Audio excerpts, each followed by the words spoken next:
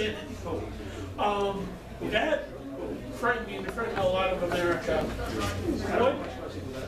Can you talk more about knowing what bills, what's actually said in the bill, indicating the public, so that our elected officials actually vote for things, so they know that they're intending to vote for? Well, let's talk about ObamaCare for a second. The more we learn about Obamacare, and look, I've taken the approach that I'm not going to demonize and demagogue, because if we do that too much, we could lose a little credibility. I think the bill is so bad that it speaks for itself. I think our strength is by now saying, okay, we did everything we could, including shut the government down, but now the Democrats own it. Here's a fact. People all over Staten Island and Brooklyn, their doctors are being dropped from the coverage that they used to have. So if you had a doctor for 15 years, that doctor may no longer be in your plan. That's number one. People's plans, as far as their companies, where they got their insurance through their company, those plans are being dropped. So now they're putting everyone into the exchange.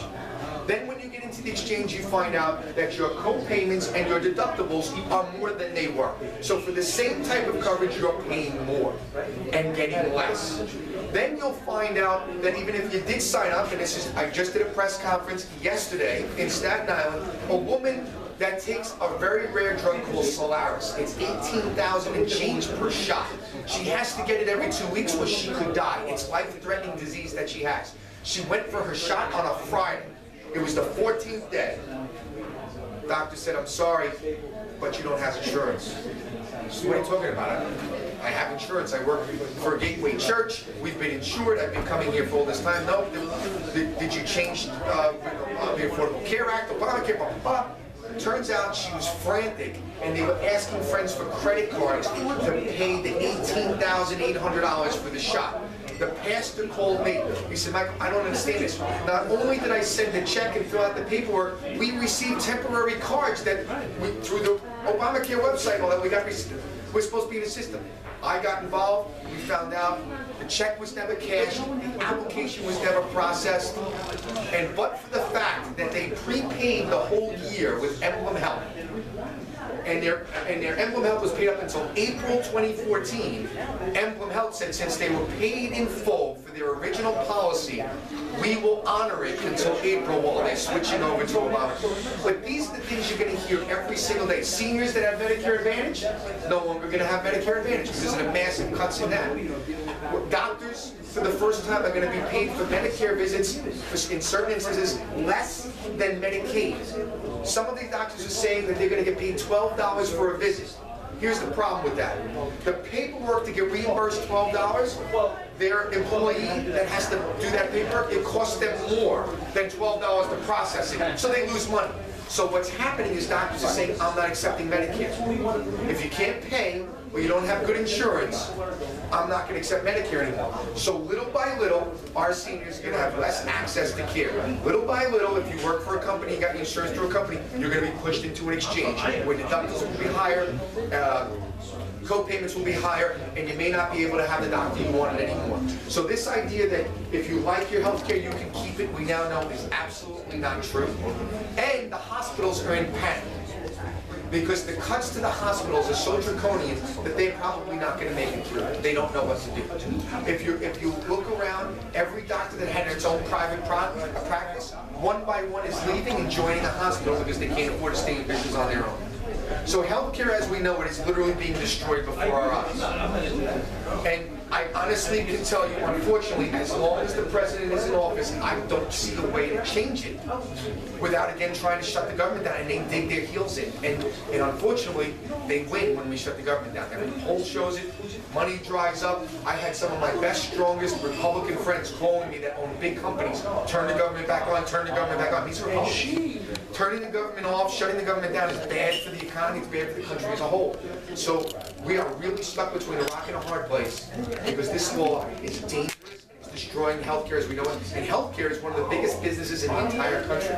So you're talking about a lot of layoffs, a lot of hospitals cutting back, a lot of nurses not having jobs, doctors closing their practices, all the HR staff that keeps the doctor's office going. So that's another reason why we don't see the employment growing, because people are scared to death of this law and they're not expanding their businesses. I think we have time for one more question. Please, please. Motion.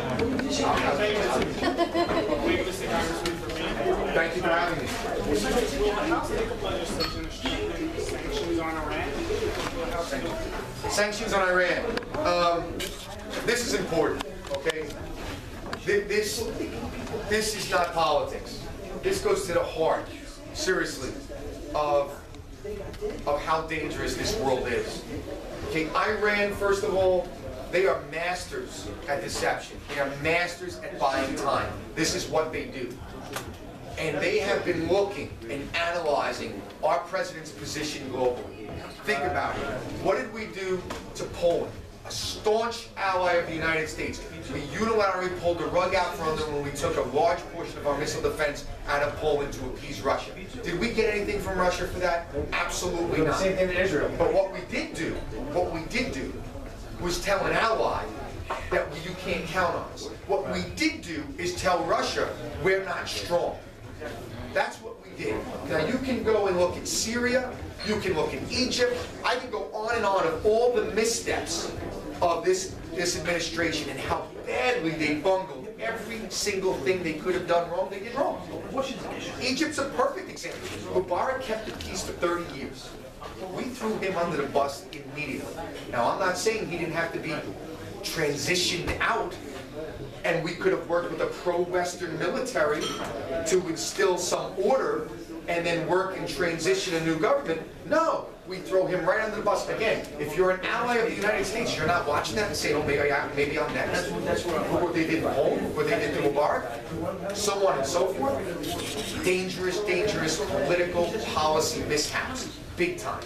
So now Russia, who has a lot of economics to gain here, wants to make peace. And what they're saying is a country that has lied to the world every single day for decades. And I can prove they lied, because this deal says that they're going to take their 20% enriched uranium and they're going to dilute it. But here's the problem. They didn't say that. They said we never made that agreement. Well, but it's come out, they've accepted, they admitted that they have 20% uranium. That's the point. Okay? But yet this whole time they've been saying our uranium program is for peaceful power purposes. It's for energy purposes. It's peaceful. Here's the problem with that. Any scientist in the world will tell you that you enrich uranium to 5% for power purposes, for energy. Anything above that would be going towards weapons grade. Now here's the other thing you don't read in the newspaper.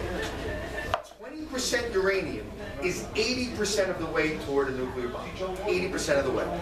So they are 20% away from having nuclear capability. That's a game changer. Ladies and gentlemen, that is a game changer. These people are not rational. They will destroy nations. They will destroy Israel, and the day after they destroy Israel, they will destroy the United States if they can. If they can. So what we are doing right now, I think, is the most dangerous mistake President Obama has made of his entire presidency, to allow us to back off sanctions, which we cannot. I believe the House will move for strengthening sanctions, but I don't know what will happen in the Senate and with the presidency. He has a veto power. You need 2/3 of the House and Senate to overcome it. I don't see how we do, but I am very, very, very concerned that if we do not increase sanctions now, Russia's going to be trading with Iran, China will trade with Iran, and they will race towards nuclear capability. They will hide. They say they'll let the inspectors in. It's nonsense. They cannot be trusted. They have lied consistently to the world. And if they want to start showing some good gestures, goodwill towards the United States, then release the Americans that are held hostage in Iran. That's where you start. And we don't negotiate with terrorists, and they are the largest terror proxies of the world. They support more terrorism than any other nation in the world. Their terror proxies are the ones blowing themselves up throughout the world. They cannot be trusted. They need to be dealt with strength. The only thing they respect is strength, and they exploit weakness. And what we are right now is very weak, because our president does not know how to deal with the international stage. He really believes that if they can go like us, if we're just more amicable, they will like us. Well, they're laughing at us. Russia is laughing at us. Our allies don't know if they can trust us anymore, and our enemies are emboldened. It's a dangerous time, And the only thing I can say is I actually say in my prayers, I pray every night for God to give me strength, courage, and wisdom to help be a part of the leadership of this country. But I also pray that Israel will be strong and do what they have to do. I'm actually depending on Israel right now to do what they have to do if Iran gets any closer to a nuclear weapon. But I think that one more. This gentleman's been so. Poll after poll after poll from Fox News, MSNBC, CNN shows that the economy is our #1 issue. We have 1/3 of the American workforce that either has been unemployed, underemployed, or dropped out of the workforce. Yes. If Patty Murray and Paul Ryan can come up with a budget agreement, why can't we come up with a jobs bill? Yeah. Second thing is, since the passage of NAFTA, we have lost, let me restate that, we've given away about 8 million jobs. Look at the garment manufacturing and textile production, gone. Central America, my Levi's Gucci is made in Central America. Maytag has moved their washing machine facility to Mexico. Bobby Jindal, the governor of Louisiana, says, well, if a shrimper wants, a shrimp captain wants a new boat, he has to go to South Korea to get a new shrimping. Okay? When Republicans say free trade, that scares me. I'm an American first. I'm for fair trade, not free trade. Okay. What is it? One last thing. Does it take us, me and you, to organize a rally, and I'm sure the union's members will back me, to have a rally down in Washington, D.C. for a bipartisan jobs bill on Labor Day to do this? And if you do this, maybe you'll get elected. Right. Yeah. Okay. Well, let's talk about the jobs reality. Okay. Yeah. There's a lot of things going into why jobs are not being created right now. The #1 thing is there are just way too many rules and regulations out of all these agencies. Amen. So it goes back to how do we get our agencies under control, which means regular order and budgets, and start defunding them is the only way. Let me give you my opinion. You can disagree with it, but this is what I'm seeing. If the agencies are out of control and they are legislating through regulation, because what President Barack Obama can't get through the House, he's having the EPA and all these other groups regulate. So it's legislation through regulation. We've got to stop that, #1. The only way to stop that is to start defunding these agencies, and we can't do that until we have appropriations bills. That's #1, because they're out of control, and they don't listen to the Congress. I'm telling you, they come before my committee, and they say, well, Congressman, we don't agree. I said, well, that's the intent of the Congress, and we're the Congress telling you the intent, but we don't interpret it that way. How can you tell us you don't interpret it that way? We're telling you the intent. There's that much hubris among these agencies, so that's #1. #2, we have to have a strong energy policy that they're holding back.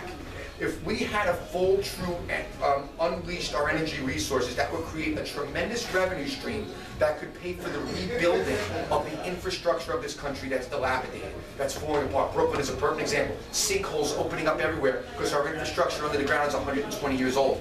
So if we were to invest in our infrastructure in this country, throughout the entire nation, from East Coast to West Coast, that would create a tremendous amount of long-term jobs. And we can pay for it through energy, through the energy boom. The other thing is there's a massive amount of uncertainty because of ObamaCare, because of Dodd-Frank, and because of the president keeps saying he's going to tax the rich, tax the rich, tax the rich, taxes going up.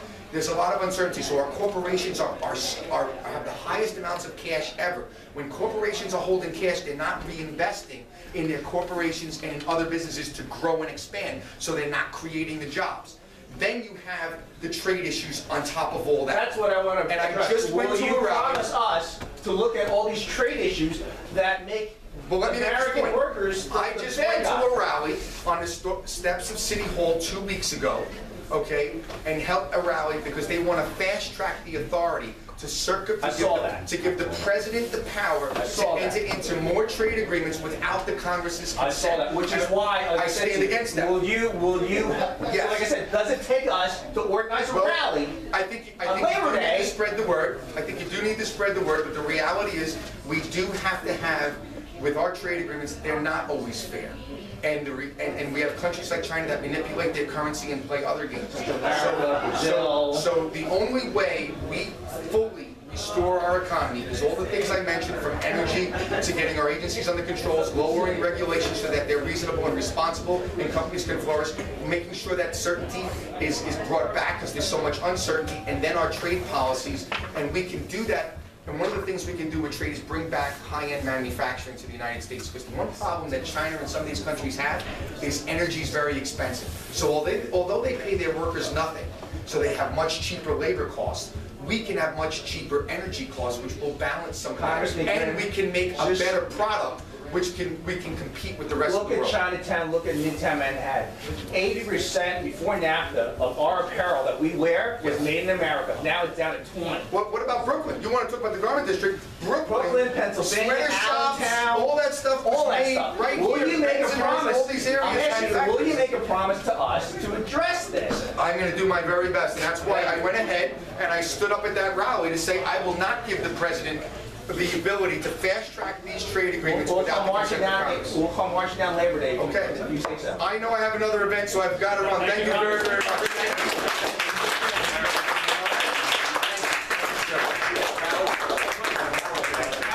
you. Appreciate you. Thank you. Thank you.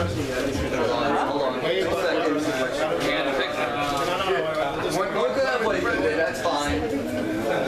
Can I get one in too? Wait, come on in. Wait, one more step. Step away for a second. One more. He's got it. Well, just want to jump in there fast, get in there fast. I think I got it. I get it every time. All right. Thank you much. Thank you. Can you do that rally? Here we go. Come on, and I'm late for another event. Thank you. Here we go. Get a beer. Here we go.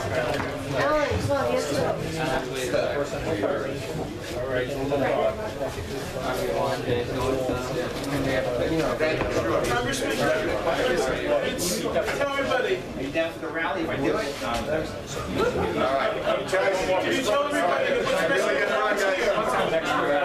what's the best way to volunteer to help them? Best way to volunteer for you, Bill Cortez is in the back, right there. Bill, raise your hand. Bill will help you. 718. Bill's going to be posting stuff on our Brooklyn Young Republican Club. Thank you, guys. Thank you. I have got to run. And also, You can get more this information. young lady.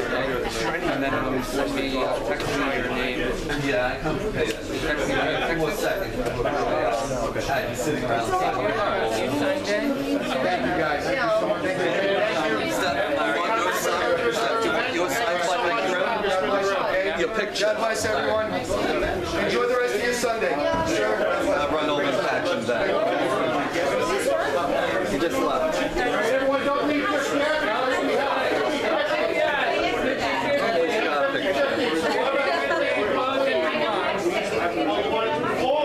Excuse me a sec, guys. Just gotta get all about